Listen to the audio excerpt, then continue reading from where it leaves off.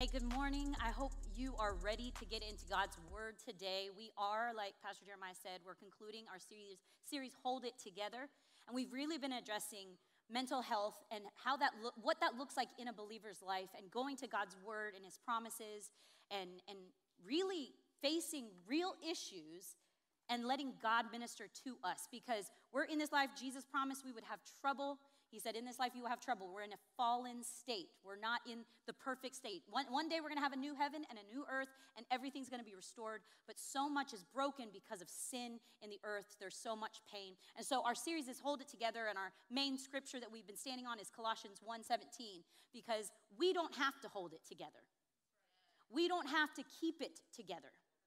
And sometimes we do more damage to our souls when we try really hard to muster up some kind of strength, when in reality, we need to look to the one who holds everything together. It says, He, Jesus, is before all things, and in Him all things hold together. And there's so much to this verse, and it's so important that we hold on to that idea, that truth that says before all things, because that's part of the promise. Jesus existed before us. So when the temptation is to take the weight onto ourselves and bear the burden and bear the responsibility of all the healing that has to get taken care of, we can remember Jesus was way here before us. He didn't get created. He existed. And He now wants to help us. And He's going to hold it together for us. We're going to be in 1 Kings 19, and we're going to start kind of in the middle of the story, and then we're going to backtrack a little bit. But just to get you up to speed, I really encourage you to go read this story, because we're talking about Elijah. And we're really going to be addressing fear today. We've talked about anxiety, we've talked about stress, and all of those things are a part of our lives. It's unavoidable. But we have a relationship with the one who can help us when those things touch and hit our lives. And so today we're going to be talking about fear. And Elijah is this powerful man of God who has been allowing God to do miracles in and through him. He stood up, he had the courage to stand up to 450 false prophets. And there was this big standoff of whose God is real. And of course, they're calling on this fake God Baal, and nothing happens. And so now he's like kind of taunting them because he knows the one true God. And God allows him to stack the odds, and a miracle happens. Well, God shows up, reveals who He is, but then the leaders want to take his life because he took out the false prophets, and this made the leaders so angry. And so he ran. They wanted to take his life. So that's where we're going to pick up right now in 1 Kings 19. It says, and there he came to a cave and lodged in it. And behold, the word of the Lord came to him, and he said to him, what are you doing here, Elijah? He said, I have been very jealous for the Lord, the God of hosts. For the people of Israel have forsaken your covenant, thrown down your altars, and killed your prophets with the sword. And I, even I only, I am left, and they seek my life to take it away. So don't you love how God will just let you vent? I love that I serve a God who is so secure in who He is that when I'm going through something and I'm feeling some kind of way, He gives me space to be real with Him. And Elijah's having a moment because he's like, God, I've been faithful. I've been doing the work, Lord. I've been doing all the things for your behalf. Nobody believes, and I've been doing everything I can to obey you, and now they want to take my life too. And he's just getting real.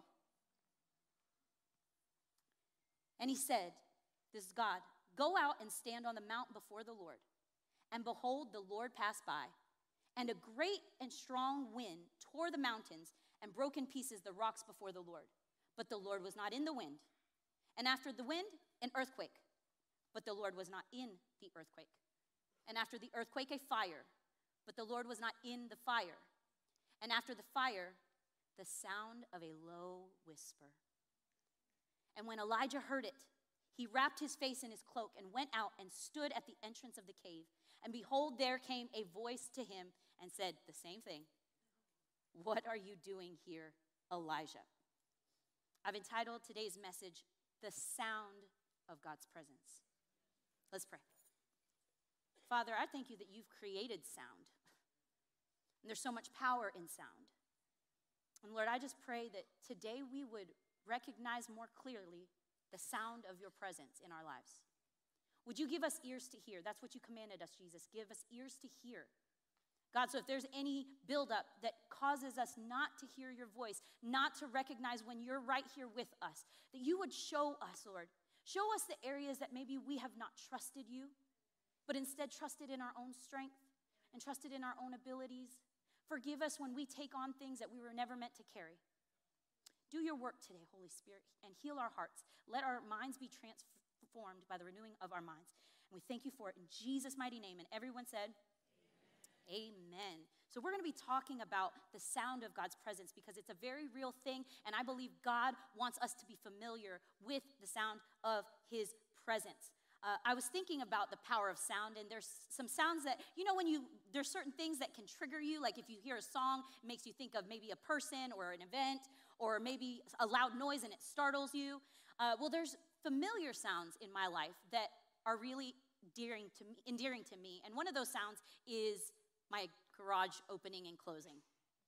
And I know that's a very simple thing, but what that says when I hear that garage opening and closing, it says one of my loved ones in my household is either coming home or leaving my home.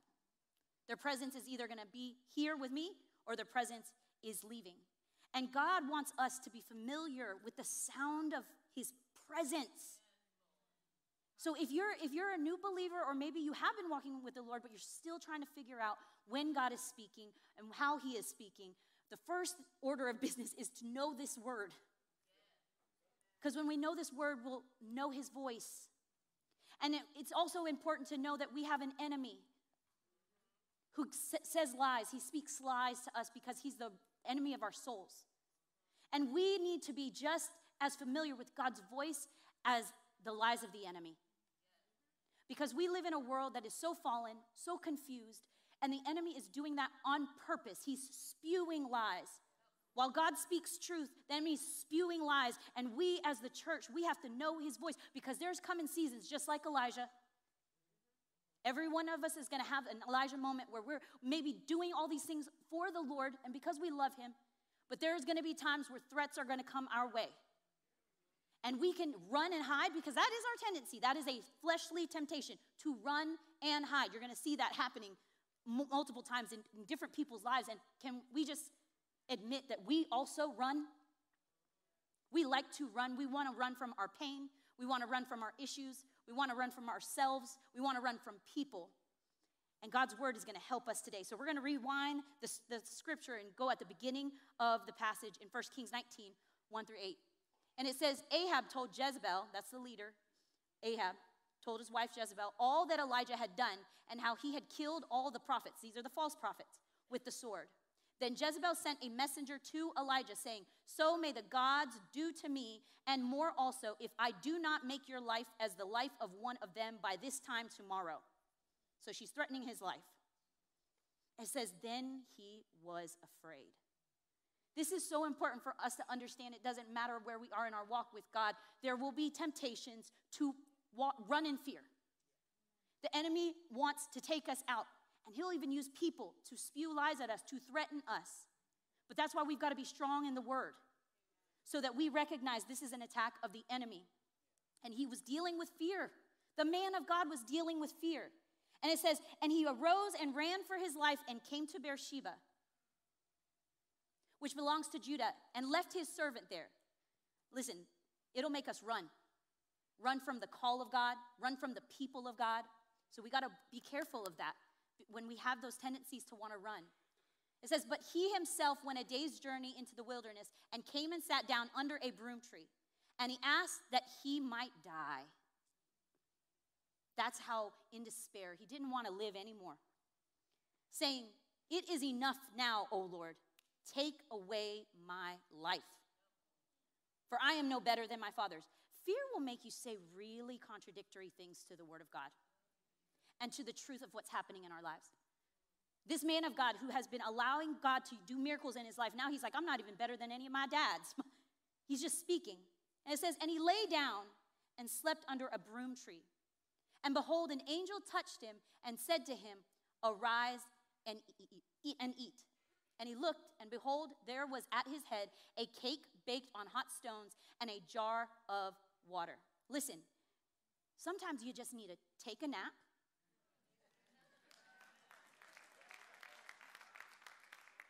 And sometimes you just need to eat some food. Hangry is a real thing. It's a real thing, you know. And do you ever space out sometimes when you get so hangry and then you just eat something and you're like, oh, life is not as bad as I thought it was.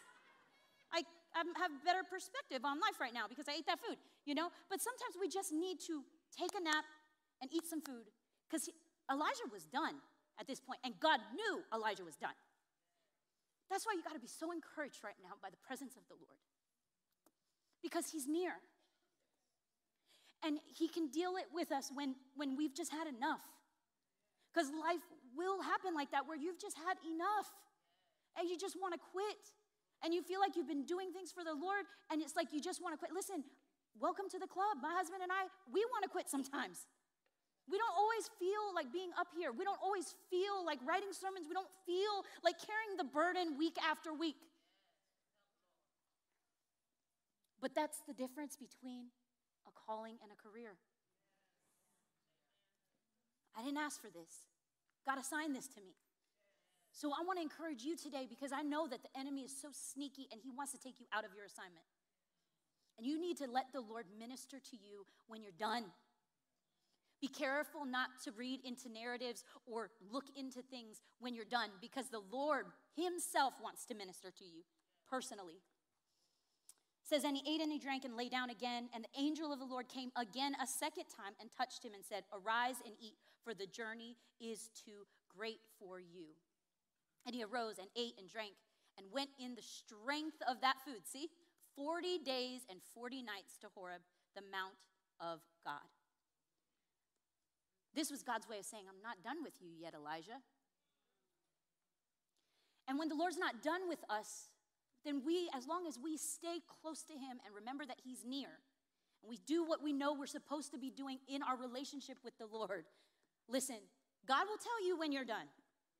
It will be abundantly clear. But if he gives you breath in your lungs, then your assignment is not over. I've seen so many people get taken out by so many different things. They leave, they quit their calling, they quit their assignment because something happens, you know, something tragic, or there's an offense or things like that. But that's why we got to let God guard our hearts. And listen, no ministry is too small. Like, food was a ministry. Food was needed in this circumstance. Then we got some beautiful people in this church that know how to cook, and I praise the Lord for you. Because the temptation is just be like, oh, well, it's just this. Well, it's just this dish. Well, it's just this. And it's like, take the just out of it. There are no just this in the kingdom of God. I praise God for every single gift. And your gift is no less than my gift. And your calling is no less than my calling. And I want you to know that you have value and worth in the kingdom and in the body of God. So be encouraged. Keep going.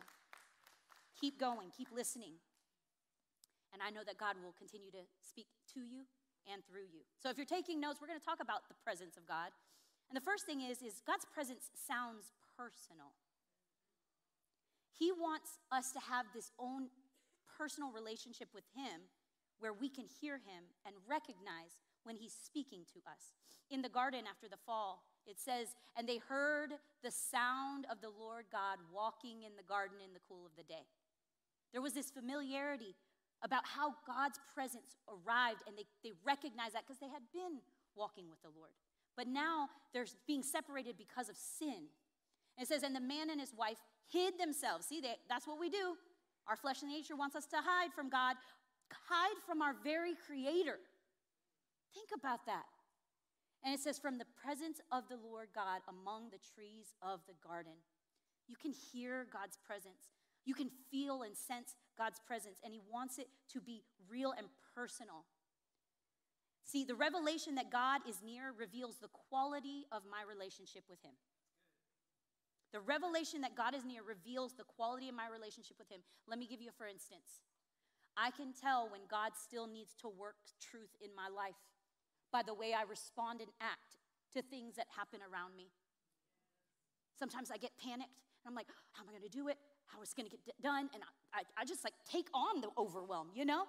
I don't know if you've ever been there. And it's just like, oh. And then the Holy Spirit so gently is like, this is an area you stop trusting me. And he wants to reveal that to us. Because the reality is, and when you're in the storm, okay? When you're in the storm, that's why you got to keep looking up to God. Keep staying anchored on him. Because everything else is going to pass away. But we can rely on him. I will fail you. Someone else will fail you. It's just going to happen because we're fallen and we are not God. He is. And he keeps us grounded. And when I think about it, I'm like, yeah, Lord, that's right. Why did I get overwhelmed? Why did I get so stressed out about all those things? Because stress is going to happen. But when I look up to him, I'm reminded he's all powerful. He's all knowing. And that he's going to provide. He's going to provide. Insert whatever it is you're waiting on the Lord. He's going to provide. And I'm speaking to the choir, but one thing that I've learned in my relationship with the Lord is not to confuse provision with plans. God will provide, but he doesn't always give you the plans. He says, no, you're just going to have to trust my plans. His ways are higher than our ways. His thoughts are higher than our thoughts. So when you start feeling like you're drowning and you don't know what in the world God is doing, I've got to trust in his ways. Because the truth is, you cannot find a crack in God's character. You cannot find he's holy, he's pure, he's perfect, he's sovereign. And when we don't understand why he allows things to happen the way they do, we try to get on the throne because we think we know something.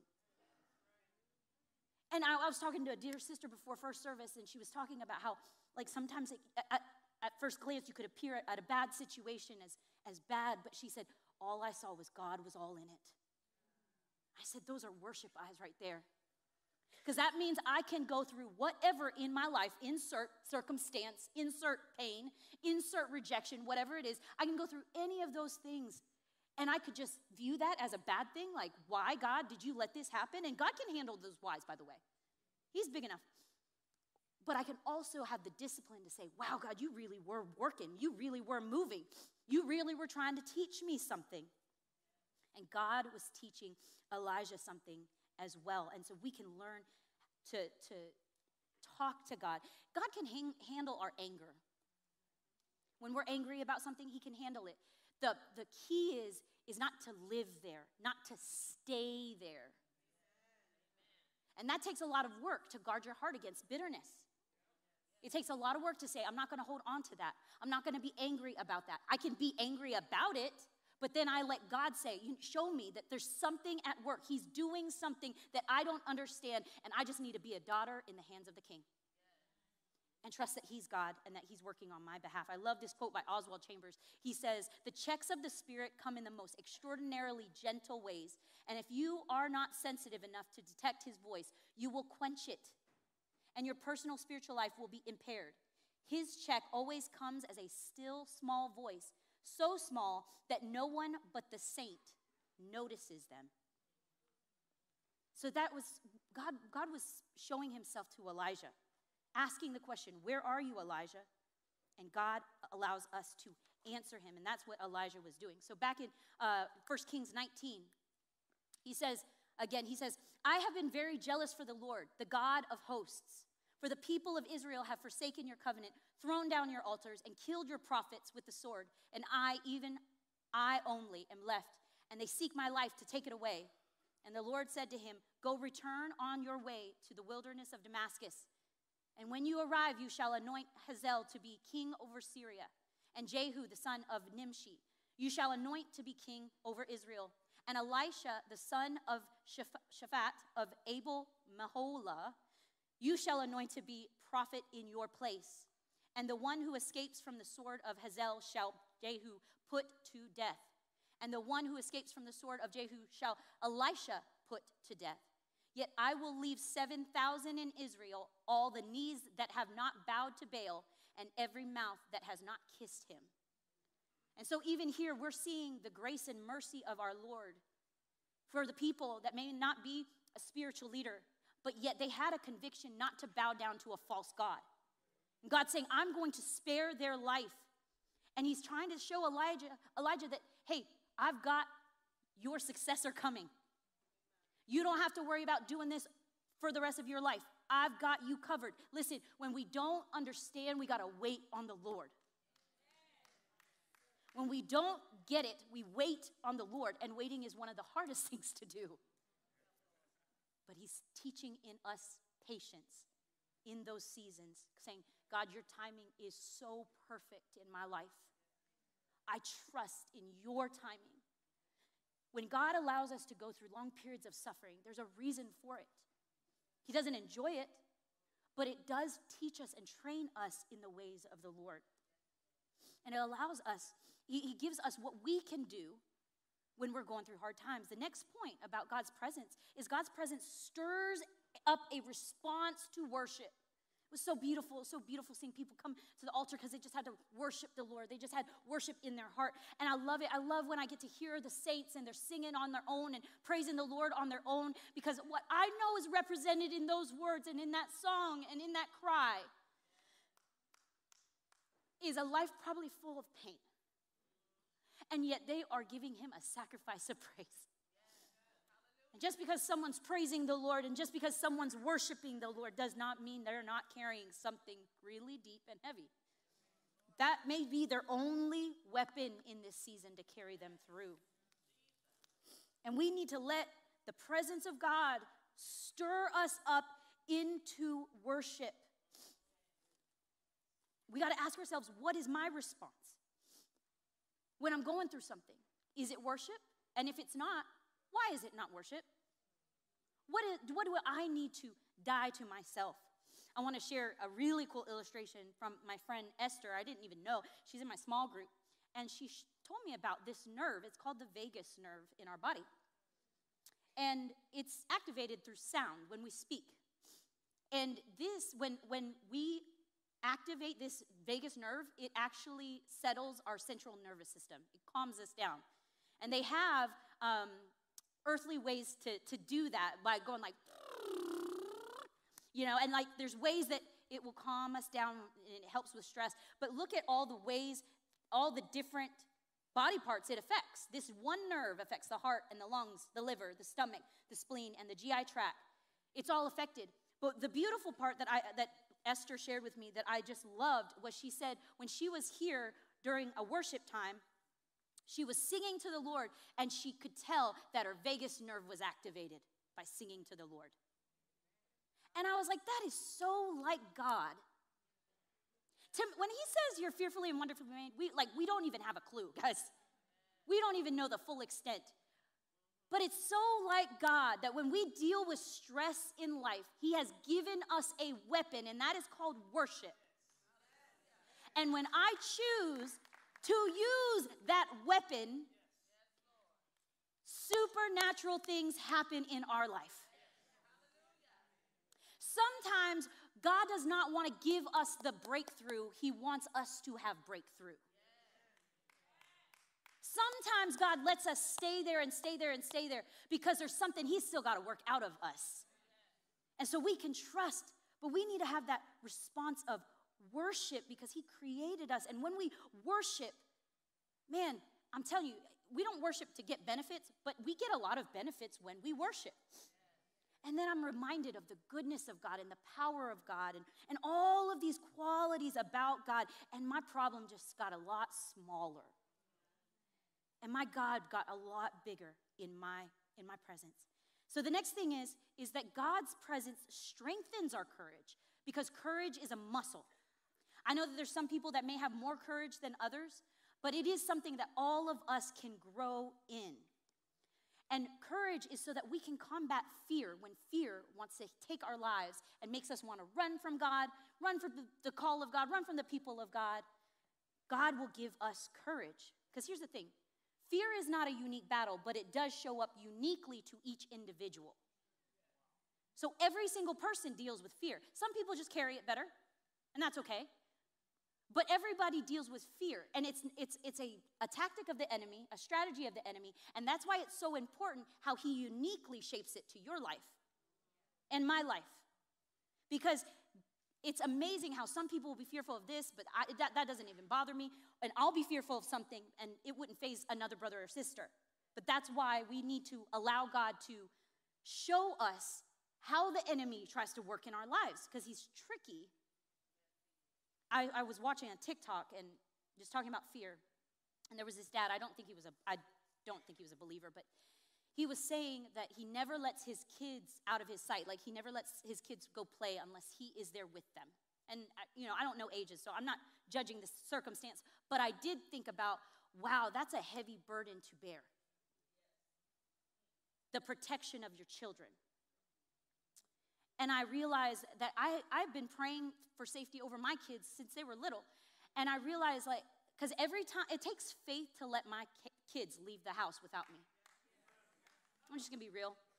Every single time they leave that door and I'm not with them, it takes faith to say, God, they're in your hands.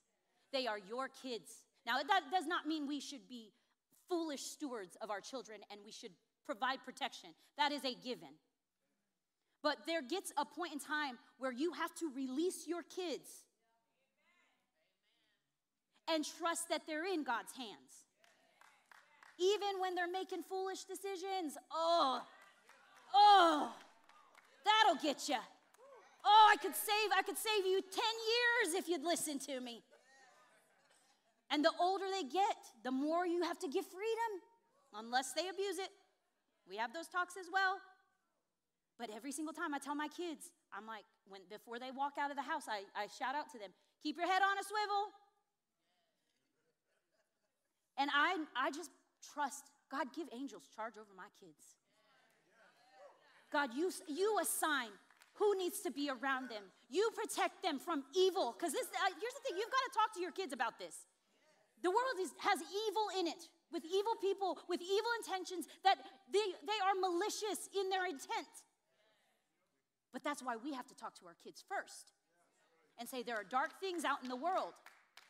But we don't shrink back because there's darkness in the world. We have the light of the Lord, and we have the protection of the Lord. Doesn't mean that God won't let bad things touch their lives at times, and they'll learn from it just like we've all learned from it, right? But see, do you see how little of a tweak that is when fear enters in our lives? Because I could be like, no, you can't go anywhere. No, you can't do that thing. No, you can't spend time here. I could. But I would be in bondage. And then they would have to go to counseling for the trauma I caused them. So we as parents, we just need to remember that the enemy will show up in fear in different ways uniquely to each of us. And that's why we've got to have our own personal relationship with the Lord and recognize the sound of God's presence. In Genesis 3, we read this verse earlier. It says, and they heard the sound of the Lord God walking in the garden in the cool of the day, and the man and his wife hid themselves from the presence of the Lord God among the trees of the garden. But the Lord called to the man and said to him, where are you? Asking that question again. And he said, I heard the sound of you in the garden, and I was afraid.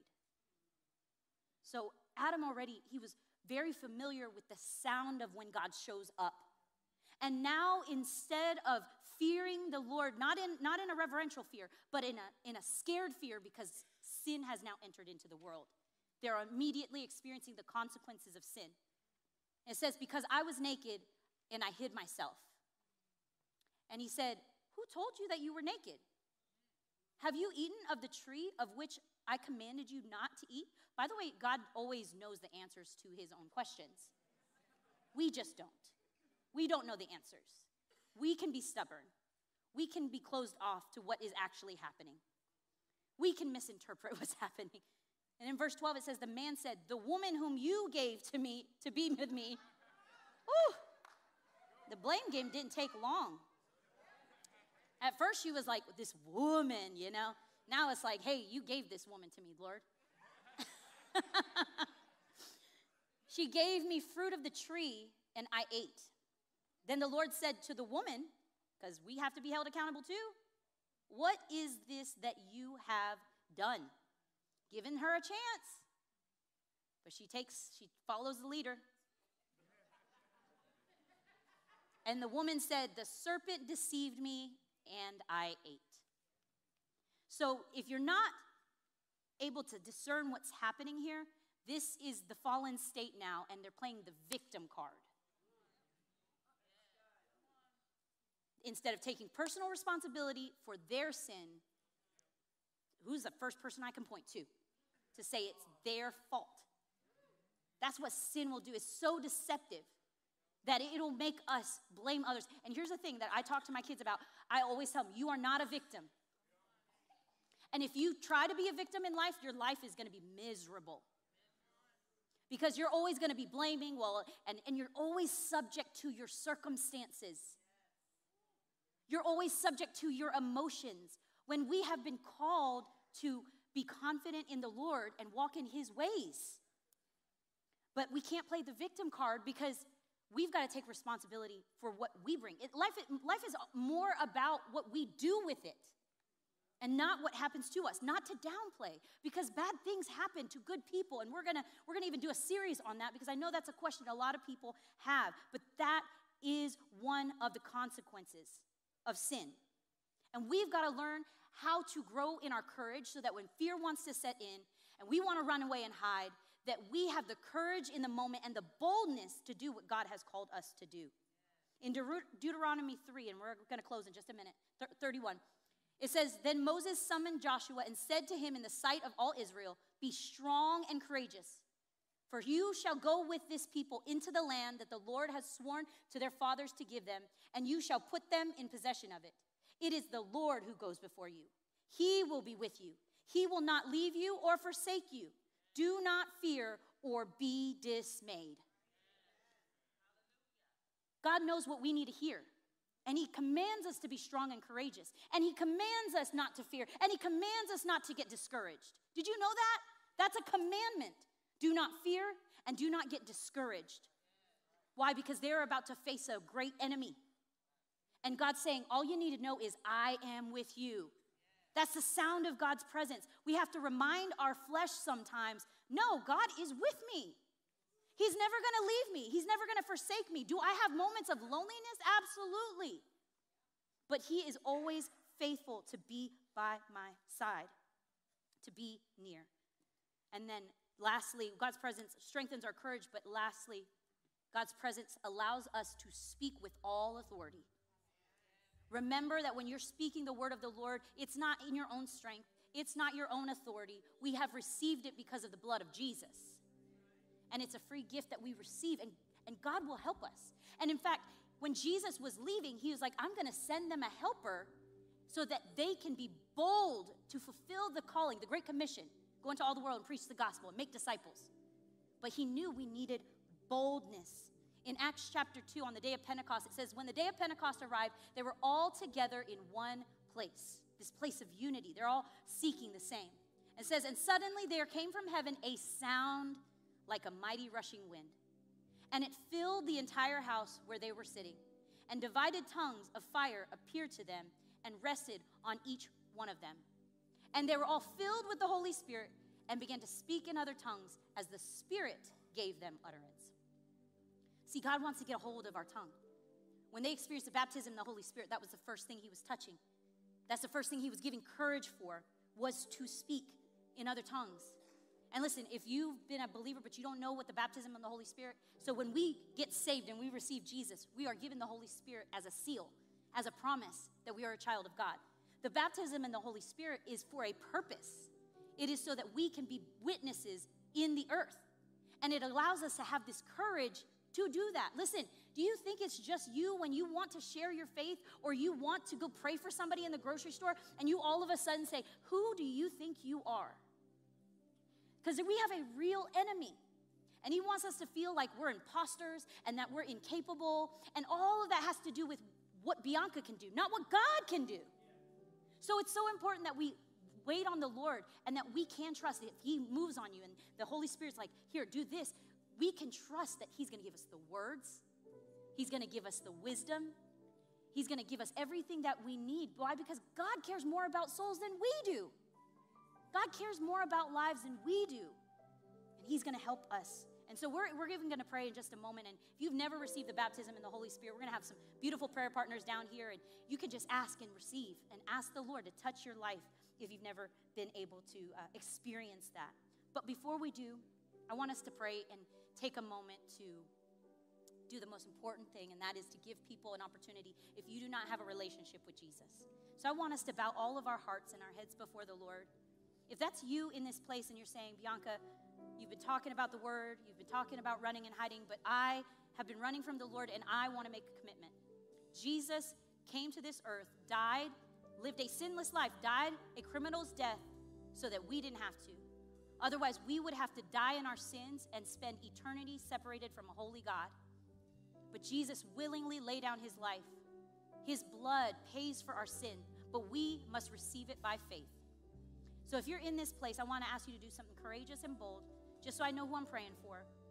If that's you and you're saying, Bianca, I want to get right with the Lord. I want to give my life to him. I want to enter into a relationship with Jesus. You can just slip up your hand and slip it back down so then I can know who I'm praying for. But I'm just going to leave you a minute. Thank you for that hand. Is there anybody else that's saying, Bianca, I want to give my life to the Lord? Yes. Amen. Amen. Yes. Thank you. Amen. Anybody else saying, I'm making this commitment? Yes, I see those hands. Praise the Lord. Thank you, Lord, for all these hands. Maybe you're watching online. Thank you so much for what you're doing. This is what I want us to do. Church, can we encourage those that are making this commitment? And let's just pray with them. And you can do this by faith. Say, Dear Jesus, forgive me of my sins. Wash and make me new. I believe you're the Son of God. I believe you died for me and you rose again. Help me live for you. In Jesus' name, amen. Come on, church, let's just celebrate the Lord. Hallelujah. Hallelujah. Thank you, Lord. The Bible says that heaven rejoices even when one sinner repents. Praise the Lord. So there is a party in heaven